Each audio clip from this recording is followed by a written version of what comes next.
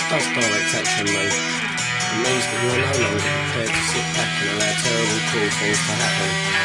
The cameraman in Ethiopia took direct action. He filmed the worst disaster that has ever happened to human beings. He realised it was too enormous a problem to handle himself, so he took the films home and hoped that other people would help. They did. Are you prepared to sit back any longer? Direct action in animal rights means causing economic damage to those who abuse and make profits from exploitation. Start. It's worth more than things that owns less times you have lost, which is where the vast and furious mess with a bang like a lot.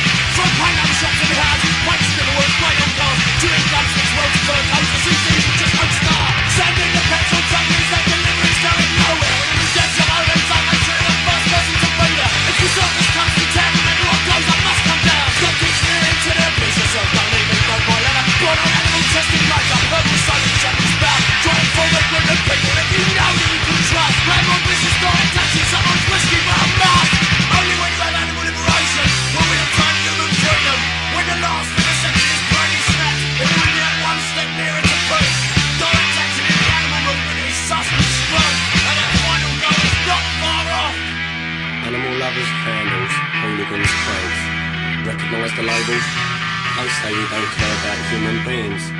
We say all sentient beings, animal or human, have the right to live, free from pain, torture and suffering. They say because we are human and speak the same, we matter more. Is our pain and suffering any greater or lesser than that of animals? Human v animal rights is as much a prejudice as black v white or the Nazis versus the Jews. An affront to our freedom.